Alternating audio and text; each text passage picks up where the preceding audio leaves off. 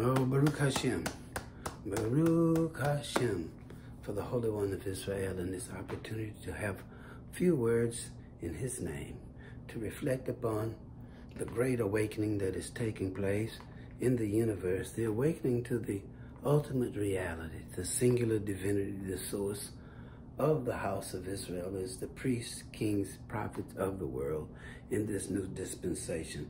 And those of us who are in the diaspora, knowing not our language, knowing not our God, have encountered this great power, the Yud, the K, the Vav K, without pronouncing that name. And that intelligence, it's an intelligence that comes to transform the mind. And these words come to the mind as we encounter that intelligence.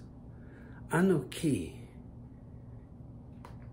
Adonai Eloheka Asher Hozieti Etikam Miretz Mitzrayim Lihiyot Lakim Elohim Ani Adonai Eloheka Mimet. That is, Ani Adonai Elohekam, I am the Lord your God. Ani Adonai Elohekam. Emet, it is true. Ani Adonai Elohekam. Asher Hozieti Etikam, who has removed you. Etikam Miretz Mitzrayim, from the house of slavery, from the house of Egypt, metaphorically, slavery. Lihiyot, to be Lakim, Elohim, to be your God. And Ani Adonai Elohekam Emet, I am the God, your God, it is true. So in this encounter that we who have been resurrected from the dead, this intelligence that we encounter that speaks these words to us in the Lashon HaKodesh language of Ivrit, and gives us a mandate to learn that language and to study that language and to be transformed by language and to recognize that as these words become manifest in our lives, because Ivrit is the language of creation. So as we begin to speak these words and utter these words in the form of worship, the neurophysiological predisposition of worship, that is having a posture of devotion, dedication, dependence, and surrender. This creates in the neurophysiology this reverence posture perpetually. One dwells in the sanctuary now of Hashem, knowing these words.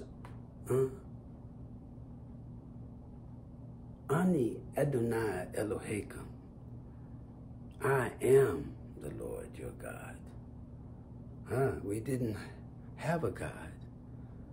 We were enslaved by people who had a God, and they gave us their God, and we called upon their God. But now in this time, the divine intelligence that is the generator and the organizer and dispenser has come within our own awakening, subjective awareness, myself, I-ness, to encounter this intelligence that identifies itself as my God and the one God of the universe, the singular source. And my knowing this now makes me his son, to know the great mystery of life, to know the God, to know what that means, and to have encountered that intelligence that says, Anoki Adonai Eloheka, I am the Lord your God. And v'ahavta et Adonai Eloheka b'kol levaveka v'kol nefsheka v'kol moedeka. And you should love the Lord your God with all your heart, all your soul, all of your resources. This makes you my son. This makes you a member of the people who also, like you, have been awakened to this singular truth. This one, and it's found in Deuteronomy 6:4. Shema Yisrael, Hashem Eloheinu, Hashem Echad. See, that one now comes to you, say, and that one comes to us and has that personal encounter. Ani. But any Anoki first. The question Anoki.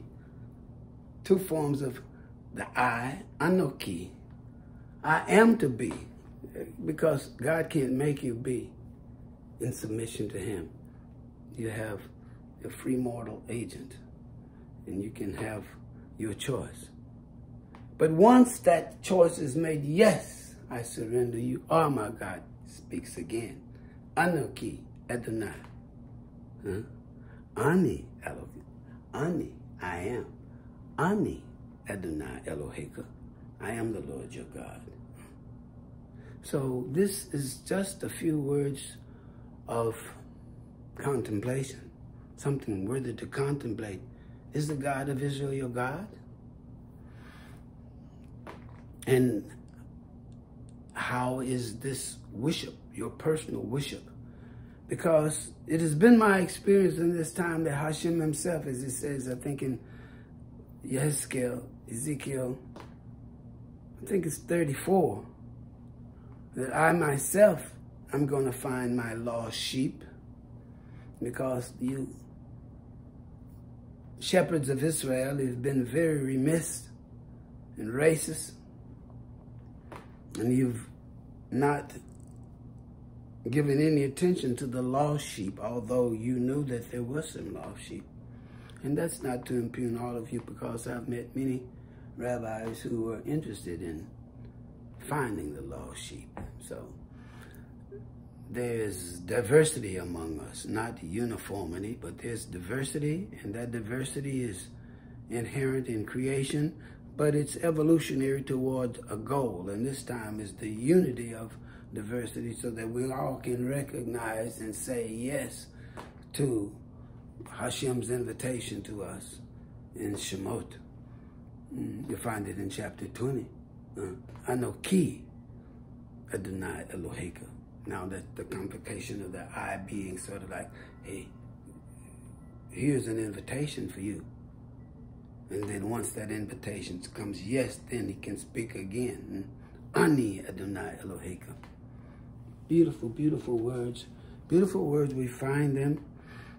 Ani Adonai Eloheka, Asher Hozieti Etikam, Miretz Mitzrayim Lihiyot Lachim, Elohim. Ani Adonai Eloheka Mimet. I am Hashem. Ani Adonai. Ani Hashem. Ani, if you want to pronounce that word. We don't pronounce that word. Some of you do. Ani Adonai Eloheka, your God. Asher. Ashir. Ashir Hozieti. Hozieti, who has removed you. Hozieti Etikam Mi'eretz Mitzrayim, who has removed you from the land of Egypt. Lihiyot Lachim, to be to you Elohim. Ani Adonai Elohekam Emet, I am the Lord your God. It is true.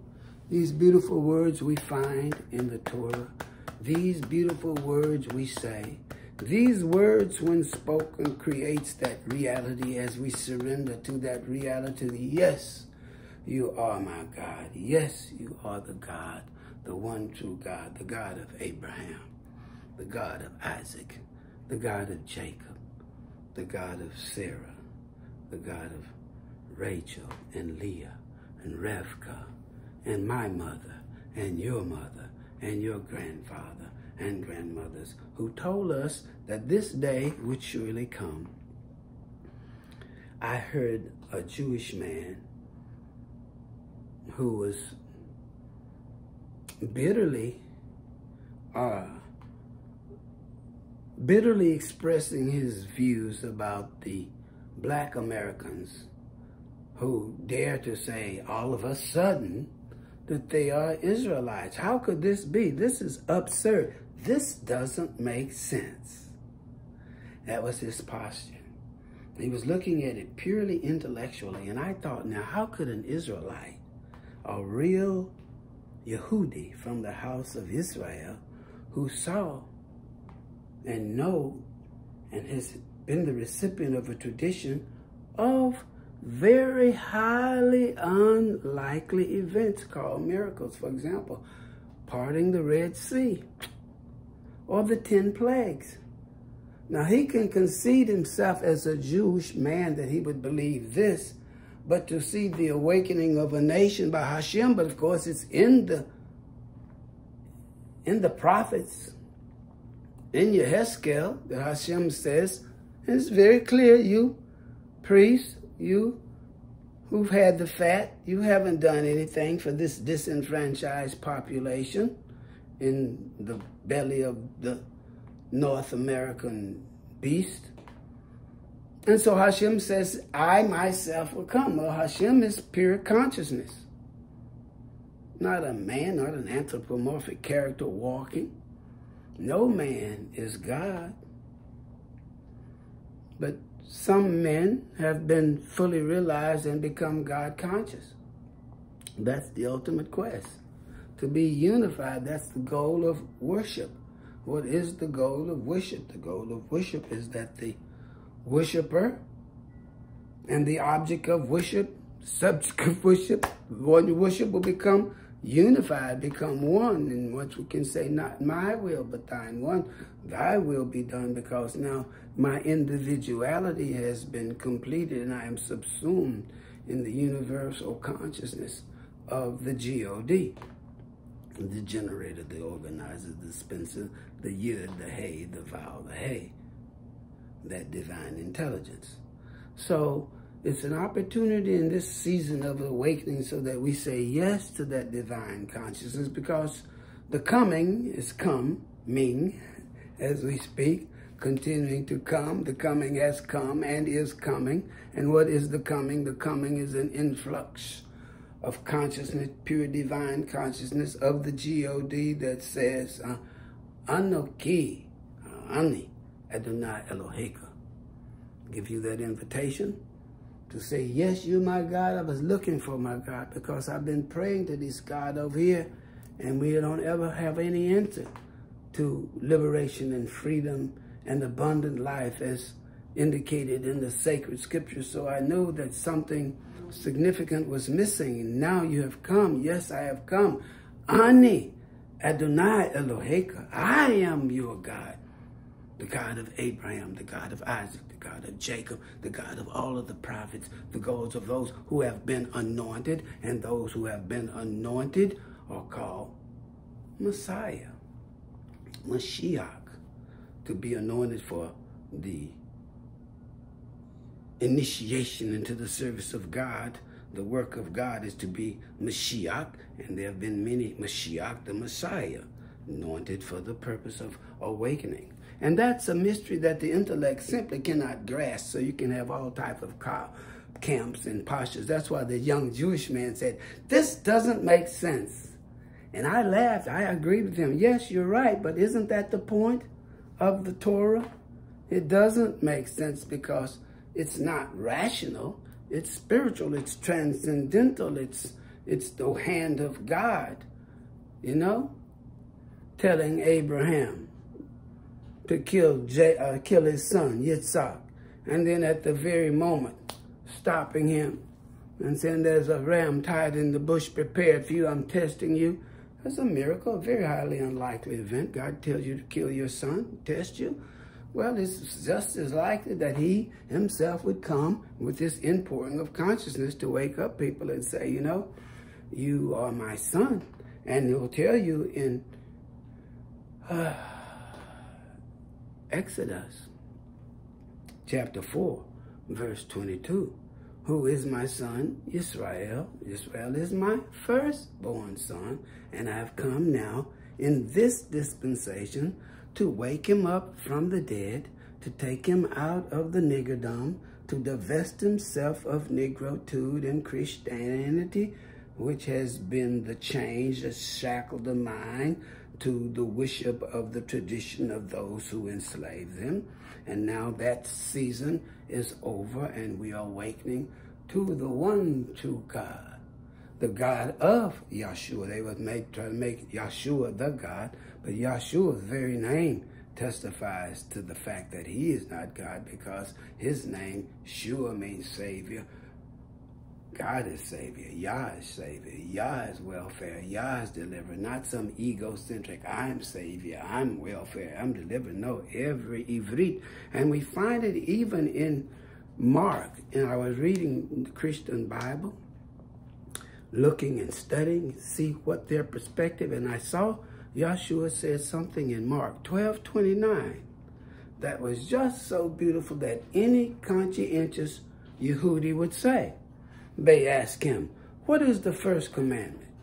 And he, being a good Yehudi, having been taught by his parents and having been initiated properly into the field of study, Torah, he quoted Deuteronomy 6:4. He said, Shema Yisrael, Adonai Eloheinu, Adonai Echad, one God, not me, not I'm God. He said, like every Yehudi knows, Ata Echad, Ushemo Echad, you're one, your name is Ad, Ata Kadosh, Vishemeka Kadosh, Atoshim Beko, Yom Yihaleluka Selah, you're holy, your name is holy, holy ones praise your name every day. And that's what Yeshua said. That's what Yeshua is saying now. I'm here saying the same thing I said before. Shema Yisrael, Hashem Eloheinu, Hashem Echad.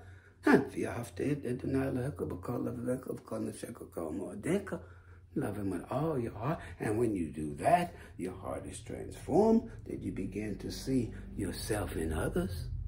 Begin to see that one intelligence expressed not only in you, but it becomes ubiquitous, omnipresent, everywhere. And that's the spiritual quest of mankind. From that perspective, we can love our neighbor as ourselves, because our neighbor is ourselves. And this is the great awakening that's taking place, and we're so fortunate to have been the recipients of this grace, to go to the Holy Land many times and meet many, many people, Jews, Gentiles who are being awakened, Ethiopians, Assyrians, all type of people, people from Greece, people from Rhodesia. I met a group of Africans at the wall, the Wailing Wall, or the western wall of the temple. And it was such a miraculous experience in Rosh Hashanah. So beautiful, so beautiful. You see the international flavor of the Yehudim. And to see the role that everybody has played and is playing. And we know that everything is Hashem. And so from that vantage point, we don't have too much of emotional reaction about anything other than we just Baruch Hashem.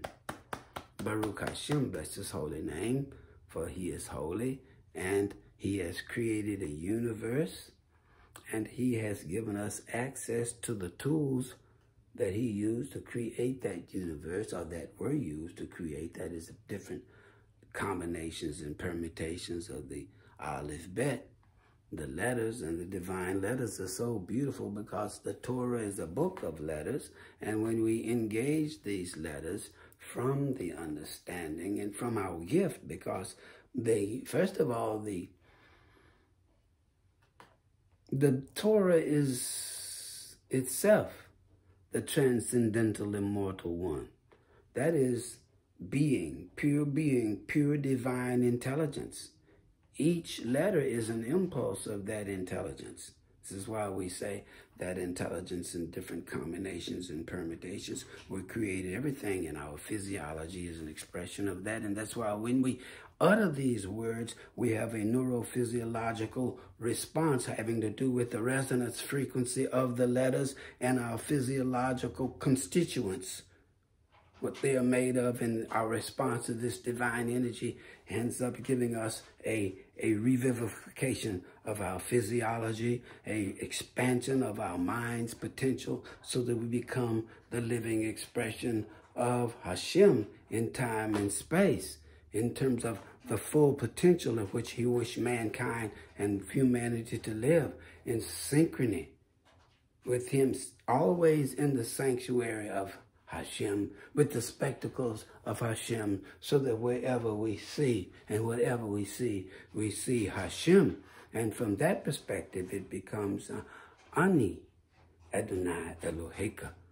I am the Lord your God, and yes, yes, yes, King, yes, you are my God. I surrender. I worship you. I give myself to you. I worship you. I am devoted to you. I am dedicated to you, and I am depending on you. No longer am I dependent upon mankind to give me my daily bread, for I have been instructed that you will give me my daily bread if I have the emunah, that is the faith, to trust and let go.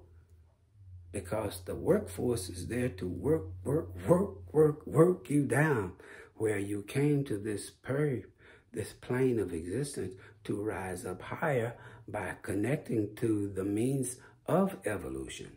That is that synchronous momentum of spiritual power that's rising these forces, and you rise with that into your cosmic status. And your all-time purpose in cosmic status is the worship of the ultimate reality, Hashem, the name.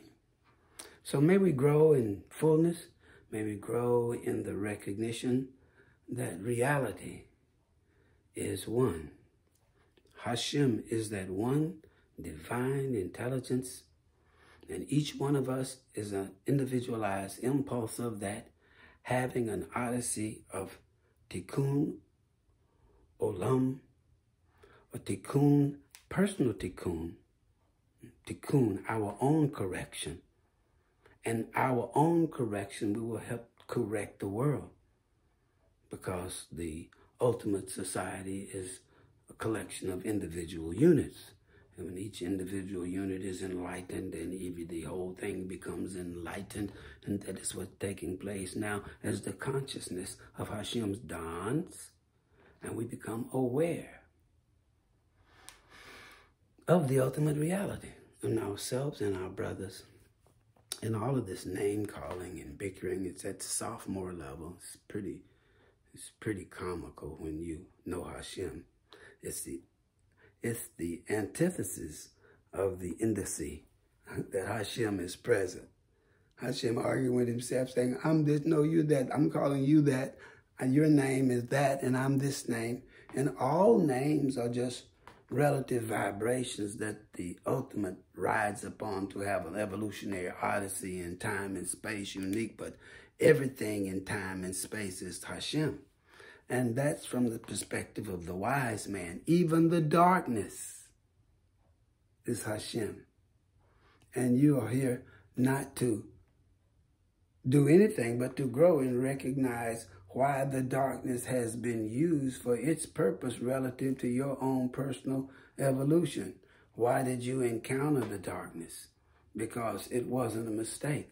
There are no mistakes here in this terrestrial plane of existence. We come here for correction, and that correction entails the interaction of opposites. So evolution occurs through the interaction of opposites. So from a freshman perspective, it's argument, you, I, thou, you and me, dichotomy. But with maturity and ascension, we recognize, oh, okay, you have a sense of humor, Hashem. This is the grand play of the universe. This is what it means, huh? All of the diversity is you. And everything is for a lesson pertaining to my growth and development. beautiful ascension to wisdom. And this is what we say to the children, the young minds, the young souls, that this is our objective, to grow. And wherever you are is where you're supposed to be. That's the momentum you have accrued until this present moment. This is just information on the card of time designated by a poet, a prophet, a pointer. Says, you know, go that way. Beautiful stream. So may Hashem bless you, and may you say yes. Or Anoki Adonai Eloheka, yes. Yeah, you can say Ani Adonai Eloheka, I am your God, who has taken you from the house of slavery, from the house of idolatry, from the house of immorality, from the house of money lust, from the house of athletics, and bringing you now into another strata, climbing Jacob's ladder up to your rightful place as priests, prophets, and kings. Baruch Hashem.